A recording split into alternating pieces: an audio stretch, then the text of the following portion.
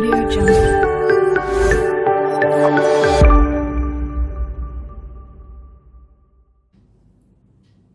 Hi friends, welcome back to our channel. So far we are finding the general solutions of linear differential equations in y only. Now it's time for linear differential equation in x. Okay na? అసలు linear differential equation in x అంటే ఏంటి? దాన్ని ఎలా solve చేస్తారో నేర్చుకోండి. Linear differential equation in y వస్తే ఇది కూడా వచ్చినట్టే. దానికి దీనికి చిన్న తేడా ఉంటుంది. అక్కడ dy/dx ఉంటుంది, ఇక్కడ dx/dy ఉంటుంది అంతే. ఓకేనా? సో చూడండి అన్న, ఏ differential equation of the form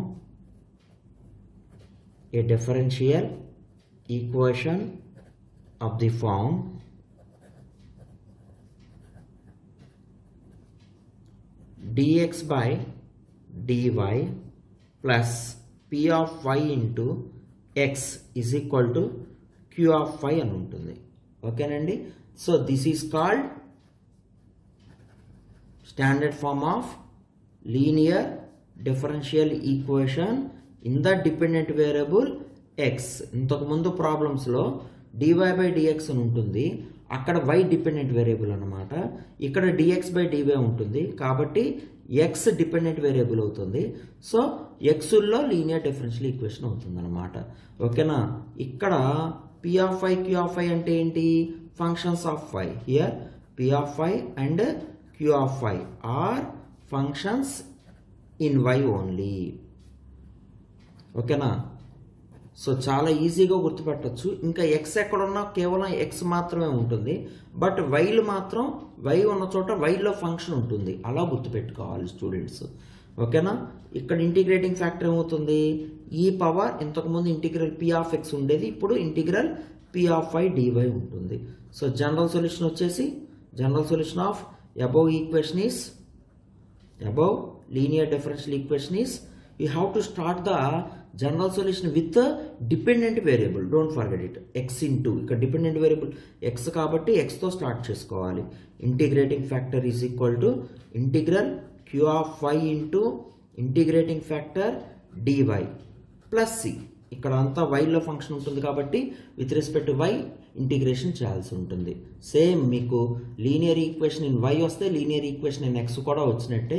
దీని మీద కూడా చాలా ఇంపార్టెంట్ ప్రాబ్లం ఉంది. జేఎన్టీయూ వాడు ఎప్పుడు కూడా ఆ ప్రాబ్లమే రిపీటెడ్గా అడుగుతున్నాడు. ఆ ప్రాబ్లం ఇదే, జాగ్రత్తగా చూడండి. Solve 1 + y² into dx is equal to tan inverse y minus x into dy. మీకు చూడగానే వైలో ఫంక్షన్ కనబడుతుంది. ఇక్కడ 1 + y² ఉంది, ఇది tan inverse y ఉంది. x ఉన్న చోట ఓన్లీ x మాత్రమే ఉంది. కాబట్టి ఇదేంటిదండి?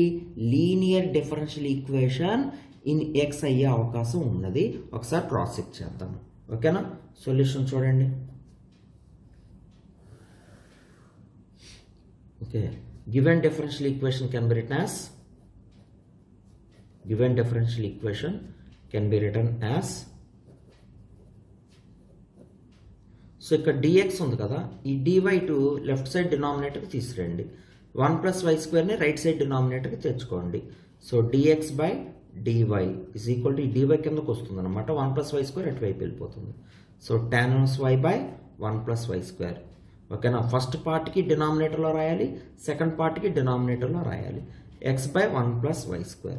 ఒకసారి మన ఫామ్ ఏంటో చూడండి. dx/dy plus p of y into x ఉండాలి. ఇక్కడ x ఉంది కాబట్టి ఈ టర్మ్ని left side తీసుకొచ్చుకోండి.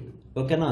So dx/dy plus ఈ టర్మ్ కూడా రాయటం ఎలా రాయాలి? ముందు ఓన్లీ వైలో ఉన్న టర్మ్ రాసుకోండి. ఇలా రాసుకుంటే చూడటానికి కూడా బాగుంటుంది. చూడగానే ఇది లీనియర్ అని చెప్పి ఐడెంటిఫై చేయగలుగుతారు. tan inverse y by 1 + y².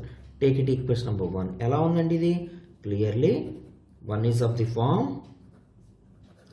1 is of the form, A form అండి?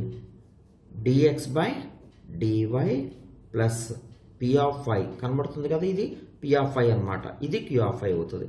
ఇంటూ x ఖచ్చితంగా ఉండాలి. Is equal to q of y. ఆ స్ట్రక్చర్ బాగా గుర్తుపెట్టుకోవాలి మీరు.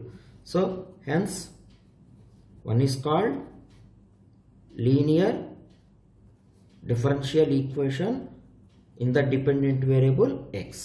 You should note down what is p of y and q of y. P of y means 1 by 1 plus y square. And what is q of y? Right side term. ఓకేనా, ముందే రాసి పెట్టుకుంటే చాలా బాగుంటుంది. tan of y by 1 plus y square. So ఇప్పుడు మనం ఏం చేయాలి? ఇంటిగ్రేటింగ్ ఫ్యాక్టర్ కనుక్కోవాలి. ఇంటిగ్రేటింగ్ ఫ్యాక్టర్ ఫార్మ్ ఏంటండి? ఆల్రెడీ ఇందాక థియరీ చెప్పినప్పుడు చెప్పాను, ఒకసారి చూడండి. సో ఈ power integral p of y dy. ఓకేనా, అదే linear differential equation in x అయితే ఈ power integral p of x ఉంటుంది. అక్కడ xలో ఉంటుంది, ఇక్కడ yలో ఉంటుంది, అంతే తేడా. So that is equal to ఈ power integral what is p of y? 1 by 1 plus y square. 1 by 1 plus y square into dy. So what is the formula for integral 1 by 1 plus y square? Tan inverse y. ఇంటర్మీడియట్లో చెప్తారు. ఓకేనా, ఇప్పటికన్నా ఒకసారి formulas అన్నీ list రాసుకొని 1కి 4 సార్లు చదువుకుంటే ఇంటిగ్రేషన్ ఫార్ములాస్ ఈజీ అవుతాయి. ఇందులో ఇదేదో లీనియర్ అని గుర్తుపెట్టినందుకు, ఇక్కడ p of y q of y values రాసినందుకు రాస్తే పోనీలే అని చెప్పి ఒక మార్క్ వేస్తారు, అంతేగాని వీటికి పెద్ద మార్కులు ఉండవు. ఇంటిగ్రేషన్స్ బాగా చేసుకోవాలా. ఇంటిగ్రేషన్ ఫార్ములాస్ రాకుండా ఇవన్నీ రాస్తే ఎలా పాస్ అవుతారు మీరు? చక్కగా ఇంటిగ్రేషన్స్ నేర్చుకోవాల్సిందే.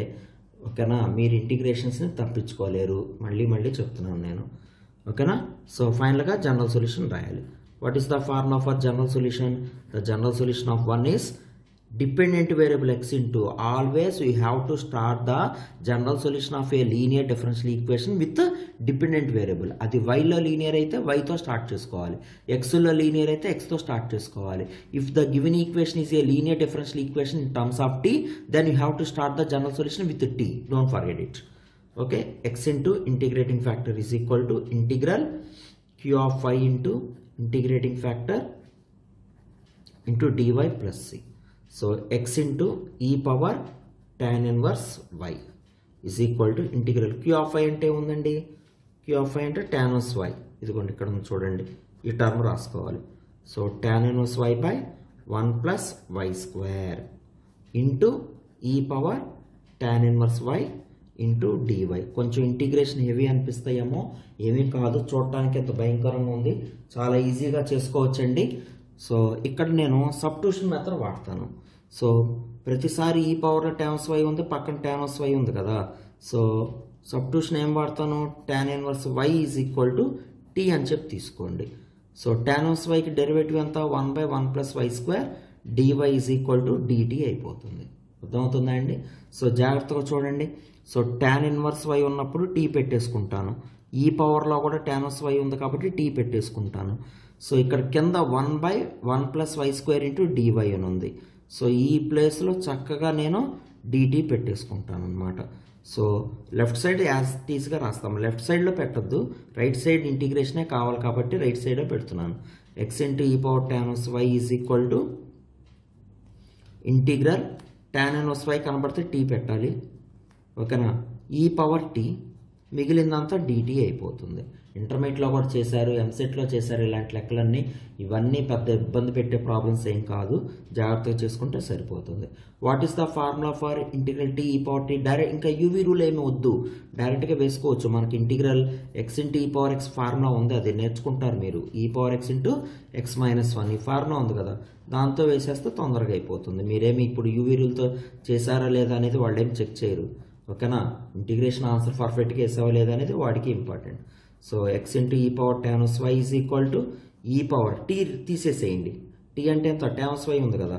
సో ఈ power tan y into tan y minus 1 plus C. ఈ విధంగా మనం జనరల్ సొల్యూషన్ కంప్లీట్ చేస్తాము. ఇంకా కొన్ని లెక్కలు చేసుకోవచ్చు, నేను కొన్ని చూపిస్తాను చూడండి, ఆ ప్రాబ్లమ్స్ ట్రై చేయండి, రాకపోతే నేను చెప్తాను. ఇప్పుడు చూడండి ప్రాబ్లమ్స్ ఏమి ఇస్తున్నారంటే, ఇలాగే ఉన్నది ఒక problem. Solve 1 plus y square plus X minus ఈ power tan inverse y into dy by dx is equal to 0. ఈ ప్రాబ్లం చాలా చాలా ఇంపార్టెంట్.